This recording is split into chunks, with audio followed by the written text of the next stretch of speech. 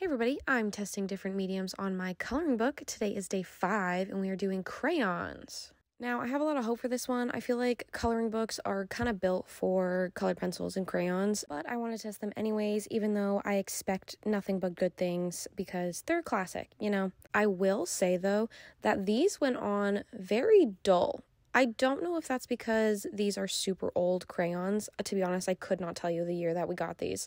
But anyways, for my test, I am coloring in the classic fly agaric mushroom. I feel like you see this mushroom everywhere nowadays, but they're a fun mushroom, so I get it. And I wanted to have a little bit of fun when I was coloring it, so I made the underneath yellow, which is not typical for this mushroom, but that red crayon was just so dull. I had to try and brighten it up some way. But that's the cool thing about coloring is there are no rules. You can literally do whatever you want. And the crayons worked as expected, so stay tuned for the next one.